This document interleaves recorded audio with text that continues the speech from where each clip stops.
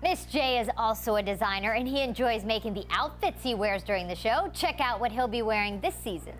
Just pay attention to the neck of Miss J this cycle. It's very, very Ivy League, proper little young man in school. But, with Miss J, there's always a twist. We couldn't resist asking the expert for a few beauty tips to always look our best. I think sitting, for one, sitting upright, it helps. But it helps even better when you're sitting in a corset, in a couture gown, because you're forced to sit up straight. When you are wearing high heels, I always say when you're wearing a pair of high heels for the first time, it's a foreign, wear them around the house a bit, because a new shoe or a heel is a foreign object to your foot.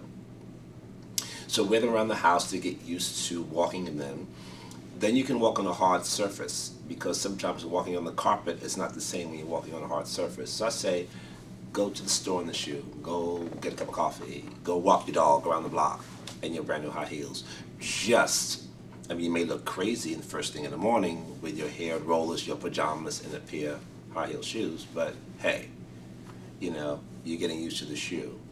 And start with a heel that's not so high. If you're not used to wearing really high heels, start with a heel that's not so high and work your way up. And it's the way you hold your body too.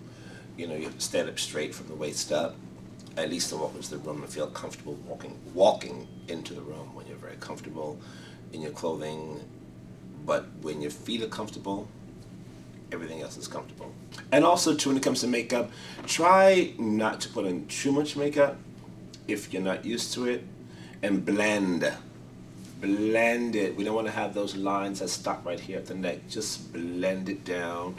And for evening, a lot of mascara can help, and a little bit of cheek color, and maybe a little stronger lip sometimes helps, to bring a day look into an evening look.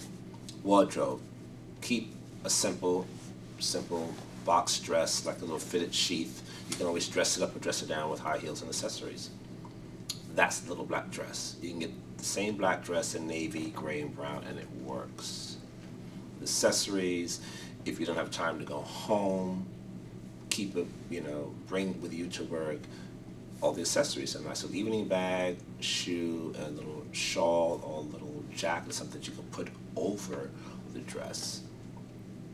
And fresh ups help, like little handy wipes. They help keep a girl fresh during the day.